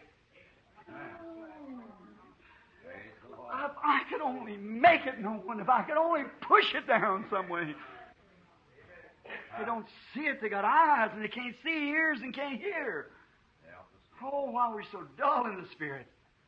Now, listen to this. Everything's at the end. And the spiritual church is at its end. She's coming to the end. Oh, God. Look back on her when she started with Luther. Shook down. The spiritual. Then with Wesley. Come to sanctification. Then with Pentecost. The Holy Ghost. And now, at the end time, the Spirit of Christ so in the church is doing the same works that He did. Right back to its head again. Ready for the church and Christ to unite in the coming of the Lord Jesus and the resurrection of the dead. We're at the end time. Jesus said so as it was in the days of Sodom, so shall it be in the coming of the Son of Man. Do you understand it? Look at the carnal church. Look where they're going to. Farther and farther away. Look at the Spirit-filled church, shaking off all its little nonsense. Coming up in the Spirit, in the minority, of course. Coming in the Spirit, but moving up into such a place till it's got there to where the Holy Spirit's moving right through it. Working its way. Ready to receive her Lord. Ready to receive her Lord. And the rest of them is organized, going back into the world, sectioned off, going back into the Federation, moving up into that one great Confederate head under Catholicism. And there was an image formed to the beast. An image, something like it. A Confederation church formed with Catholicism. Them two together work together. Who's able to make war with the beast or his image? Certainly not. How we could go through it for hours. Now, let me say this to you. And then it will be time to close. I told you it's going to be long. I just feel so wound up. When God said these things, said, tell them. Speak it out. Don't hold your peace any longer. Show it to them. If they don't receive it, then the blood's not on your hands. Amen. The hour is here. The time it's all heading up. The world's at its end. It can't stand no more. The war's is at its end. You can't have no more war. If you have war, this first one pulls the trigger, that's it. Politics is rotten and corrupted. The church world is Methodist, Baptist, Presbyterian, Pentecostals. It's a hogs to its war. Dogs to its vomit. Right, every one of them. God calls out of that corruption a church that's elected. It's exactly. Esau always said, we're the church. I don't doubt that. Jacob was Esau's father, too. That's right. So, Isaac was Esau's father. Jacob was his brother with him. But one had recompense to the birthright. The other one hated it. One heard, recognized, and acted. The other said, as long as I go to church and do what's right, what difference does it make? There you are. Now, I say this, then I'm closing this. One more remark. The real church has so much to live for now. Amen. Oh, it should be such a jubilant time for the real church, for the true church, for the elected church. When you know in your heart you've passed from death to life. When you look at yourself and see, watch your life and see that all the things of the world's passed away. That you become a new creature. Listen now, I'm closing. Closely. You know that you pass, your life proves it. By their fruits you shall know them. Your whole objective is Christ. You're looking for Him to come in any minute. You walk in the Spirit, you love Him. You see Him working through you. Nothing that you desire to do, but He just does it Himself. Oh, what a time. It reminds me of the artist that went over to Rome to learn to be an artist, a young fellow. They noticed him. He was so much different from all the other American boys and girls and things that went over there to be artists and from the rest of the world. This one young man was outstanding. He was a fine fellow. And they noticed they'd have great big parties and get down there, and how they do in Rome, just get drunk as they can be. I've been there myself and seen them. Get out on the street, men and women, and carry on even in the parks, have sexual affairs right in the park, right out in the open. Pay no attention. England, too, all the rest of them, see. That's no worse than here. Just the same thing here. Just about as bad. Only it's covered up a little more here. Kind of police and things. Now, but just horrible. Well, this young one fellow, he kept himself away from all of it. When they go on their parties, he let them go. But he is learning to be an artist. So one day an old caretaker, which was a Christian, that was around the museum, the art gallery, he said, let's take a little walk, son. Let's take a walk. I'd like to talk to you a while. He said, all right. So they went walking up a hill, and both of them with their hands behind them walked up the hill. The sun was setting. And so the old man said to the young artist, he said, son, you're an American. He said, I am. He said, you come here to get your education in art. I suppose you're aiming to make your life's work an artist. He said, I'm planning on doing that, sir. He said, I perceive that you're a Christian. He said, I am a Christian. He said, well, there's one thing I'd like to ask you. I've asked these others. They say they're Christians too. He said, what makes you so different? What makes you different from the rest of these boys from America and these girls from America? What makes you so much different, and yet you all say you're Christians? He said, sir, you see the way that sun's setting? He said, I do. He said, way across the ocean, in a certain state in New England, in a certain city in that state, and in a certain house in that city, is a certain girl that I promised that I'd live true to. He said, that's all is on my mind, to get my education of art and return back to that girl who's living true to me. He said, that's the way I live what I do. Oh, brother, sister, you might wonder why that we don't care what they call us. I don't care what they say.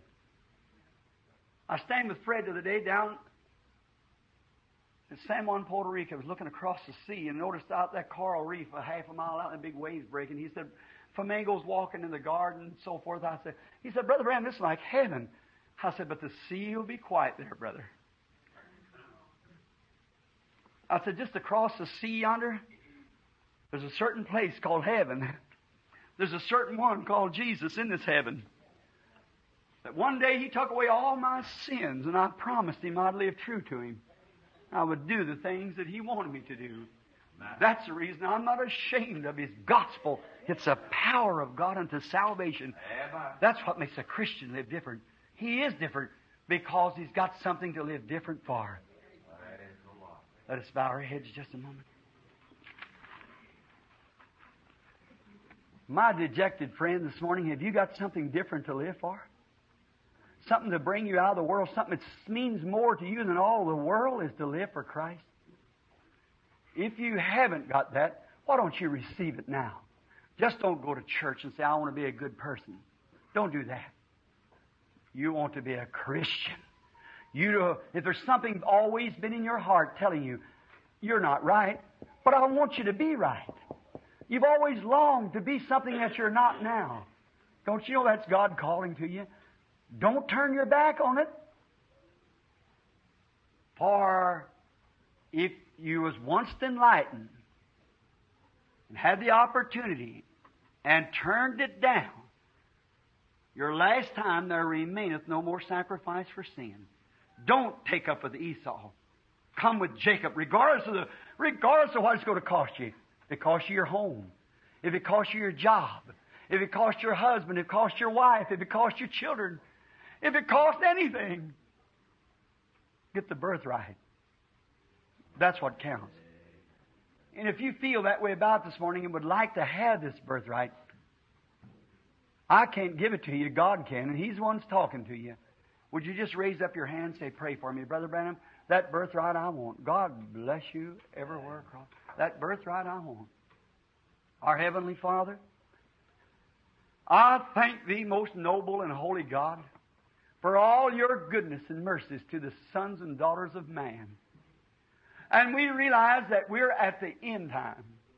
Nothing can go much longer. We're just waiting in borrowed time, like it was in the days of Noah, the long suffering of God, when the ark was being prepared, when only 8 souls were saved. You said, so will it be at the coming of the Son of Man. God's long suffering, not willing that any should perish, but that all might come to repentance. And today, in this building, there's men and women raise their hands, boys and girls, young and old, have raised their hands and saying, there's something tugging at me. Oh, God, may they never turn it down.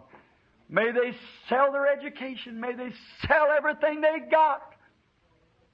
Like the man who found the great pearl. It was a notable great pearl. It was the greatest pearl, and he sold all of his little ones that he might buy this notable great pearl. May they sell out everything that they got of the world this morning, all their popularity of the world. These women sitting here, Lord, many of them that's heard the gospel preached so many times and still wade right on into the world and fashion like the world and dress like the world and go into parties and things at the world, partaking of worldly things and acting like the world and using the things of the world. Oh, God, may they be ashamed this morning. If there's any hope in them at all, Lord, turn it today. Let this be the hour. And these men here, Lord, oh, God, have mercy on them. Many of them still walking out in the things of the world, still desiring and enjoying the things of the world. Sin, smoking, drinking, sociable drinks, a little beer on the side, or something like that. Or would lust and hang little pin-up, filthy dressed young women. And them bodies that they're looking at on the street, and they almost run over people to look at them, calling themselves Christians, and know that form of that woman's body in maybe in 24 hours will be rotting yonder in the grave. Bugs and worms crawling through them shaped and formed vessels of her body. And her soul yonder in the devil's hell for the way she lived. And yet you'd stick up her little painted lips and snigger and laugh at you. God, be merciful to them people. Oh, Lord, don't let them be lost. Please, have mercy and send mercy. Give each one of them, Lord. You're the only one can give this blessing. And if you've called them to eternal life, may their hearts open up and they lay everything aside this morning, and then they will receive it. Grant it, Father, and now may the Holy Spirit come into this meeting for the sick and the afflicted. And let the people see that this message that's been preached this morning, at the coming and everything's at the end, and even Jesus working in His church, let it come to pass right now, Lord, that you can take these people into your hands. And when they see the Holy Spirit working, moving among the people, may it be confirmed, the message that I preached, that we're at the end time. And may they hear, they have heard, and may they recognize that that same Jesus, the way He did it in His day, He's sure doing it through His church in the last day. And then may they act by giving their lives and bodies and souls and spirits to Him. I give them to you, Lord, in Jesus' name. Now in the building where the people are, I sent Billy this morning to give out prayer cards. He called Are you sick and needy? If God will reveal to me, like He did the woman at the well, and tell me what your trouble or something about you that you know that I don't know, would it make you have faith to believe God? Would it make the rest of you have faith? Is this our first time meeting? Or you've seen me before, but I'm a stranger to you. Is that right? All right. May the Lord God grant your request.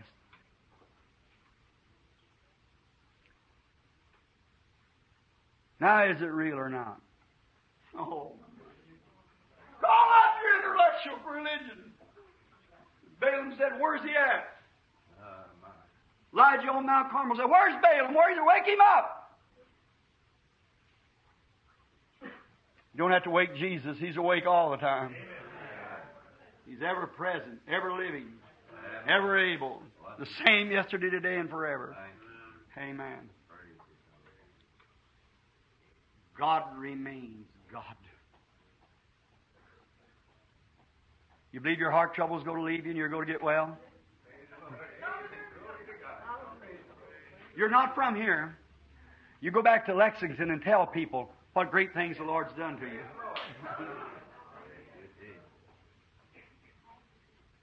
See, it goes over the top of heads of people. They never get it. Live church and grab that quickly and know that the presence of the Holy Spirit is here. Somebody back in here raise their hand. Was it you, lady? You believe God can tell me your trouble? The brother out on the end, I believe he said a while ago that. You believe, brother? You do? Then that skin trouble will leave you. You'll be all right. You believe it? You accept it as being healed? Raise up your hand if you do. All right. He's a stranger to me. You know that, Pat.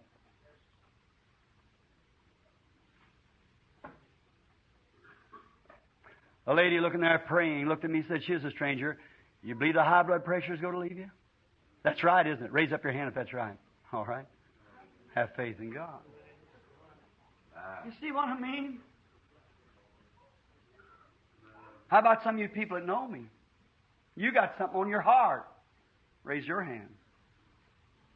There's so many of them.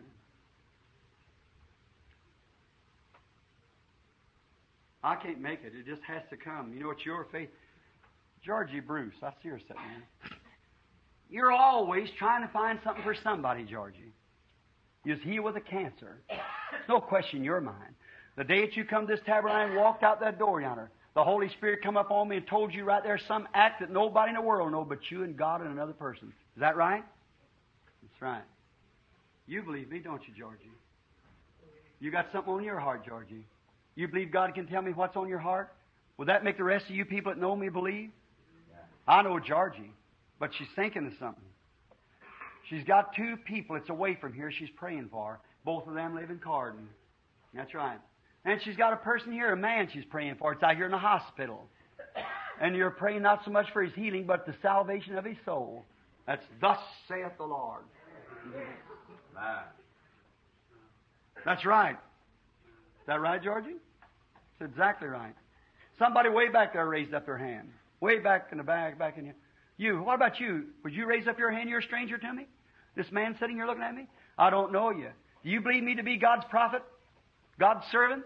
You believe the Holy Spirit, what I've told is the truth? You believe that?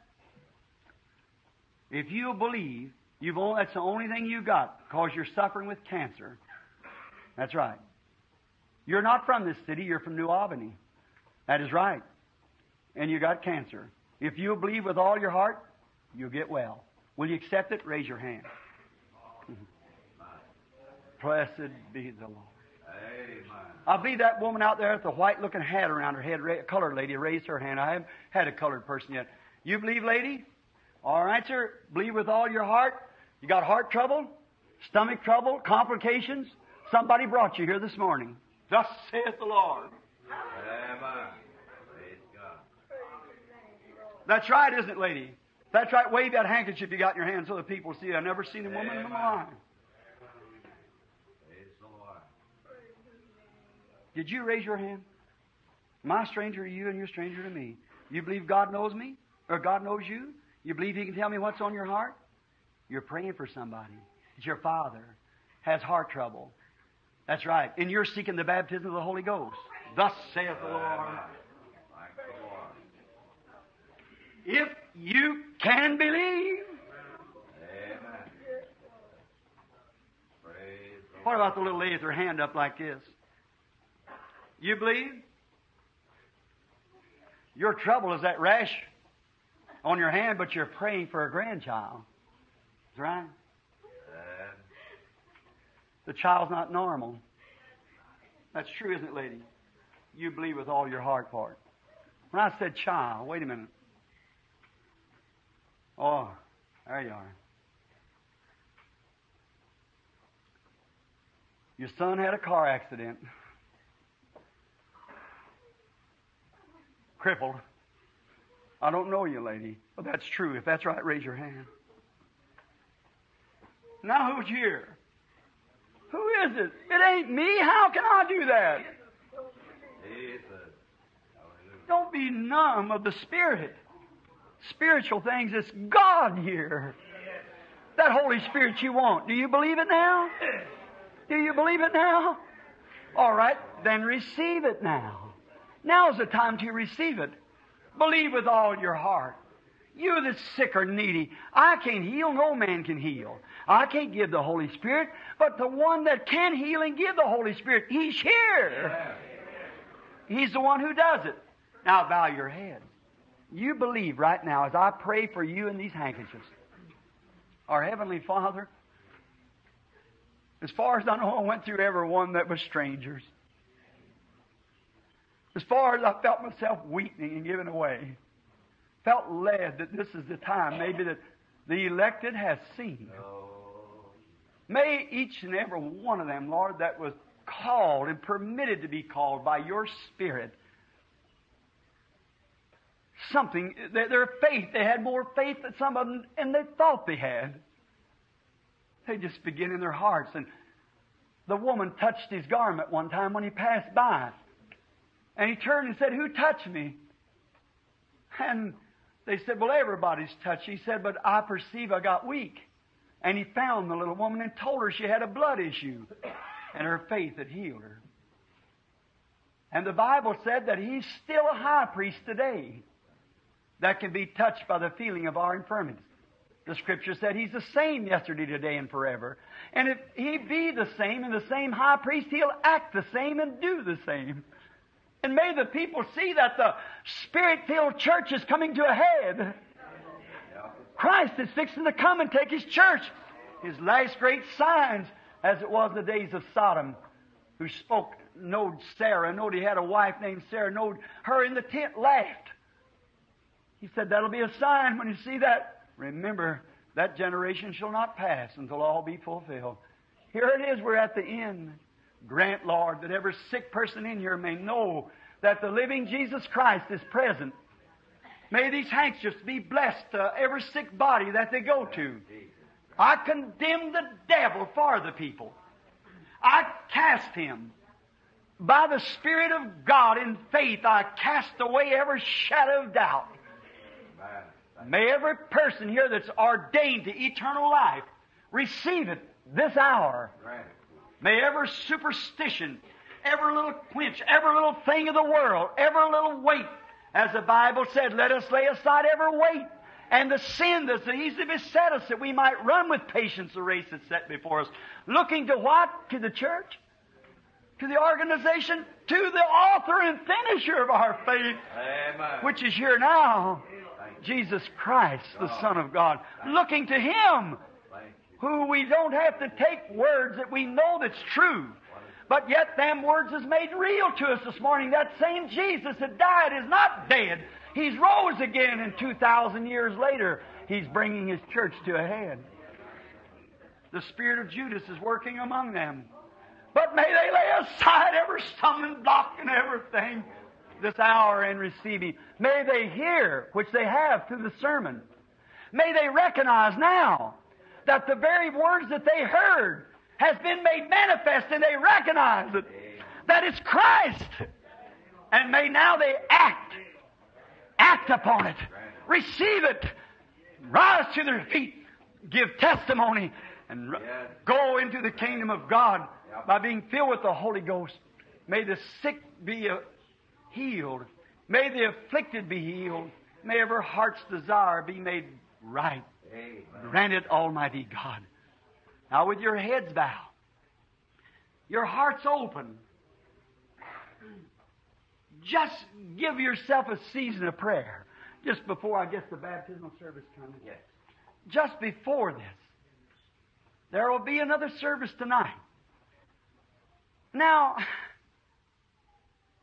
remember, don't let this opportunity pass. I've been here now for 2.5 hours or more, trying to just take my time and bring in the gospel and laying it in just perfectly. Then we come right down to the end. In the very text, hear, recognize, act. Don't let it pass over your head. You've heard it. Do you recognize that His presence is here?